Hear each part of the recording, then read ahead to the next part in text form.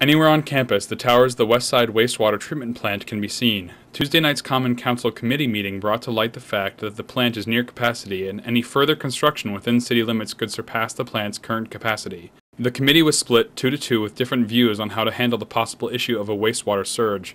Councillor Michael Myers said that although the Westside plant is able to accept the wastewater from SUNY Oswego, he has his own solution to the overflow problem. To reach an agreement with the college, work together, and maybe expand our facility. And what kind of agreement would that be?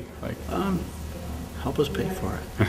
I mean, if they're going to want to use it, let's chip in together. Let's work as a team. Councillor Constance Casamento sees the cause of the overflow from a different perspective. If you concentrate 4 adults per unit and you max out every house and turn it into 2 units instead of 1, then we probably do have more sewage in a small area. Councillor Casamento continued, saying she agreed with Mayor Randy Bateman, feeling that the meeting was premature due to a pending decision from the DEC and EPA. The long-term control plan is designed to minimize the sewage and the storm sewer. And that's what we did on the east side, we separated the two. And I don't know if Mike knows the number of millions of gallons a day that went down because we separated.